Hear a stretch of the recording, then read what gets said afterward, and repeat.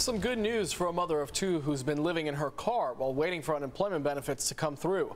Welcome back. I'm Jesse Pagan. I'm Marcella Lee. Barbara Lee and Carlo have the night off. As Newsday's David Gottfredson reports, the State Employment Development Department recently approved $6,000 in back benefits for this mom.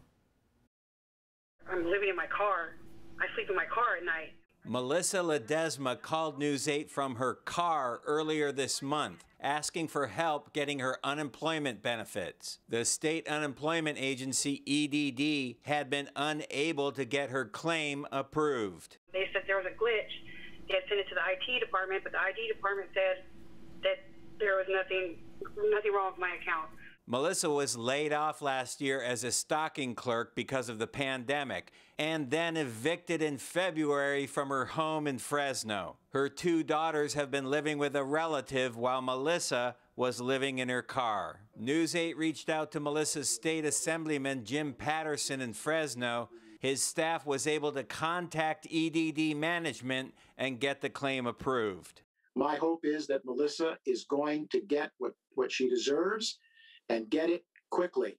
This week, Melissa emailed News 8 with an update. They fixed it. I was given $6,000 and certified for some more weeks. I want to say thank you from the bottom of my heart, she wrote. Her issues with EDD still are not entirely resolved. Melissa believes the agency owes her thousands of dollars more in back benefits, but the $6,000 approved will help her get back on her feet. I just wanted to be able to get a house for my kids to come home. I miss my kids. Now, we continue to get emails from people who are having a hard time getting a hold of ED, and we keep saying it. The best advice is to contact the offices of your state assembly person or your state senator, because they have staff members who can get a hold of EDD. Marcella?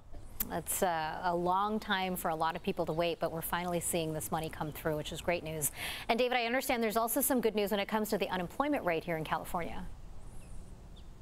That's right. The unemployment rate in California is currently about 8%. That's down from the peak of 16% last year during the pandemic. So hopefully that means the workload will be less at EDD and people will have an easier time reaching the agency. Let's hope so. Thanks so much, David. Appreciate that follow-up.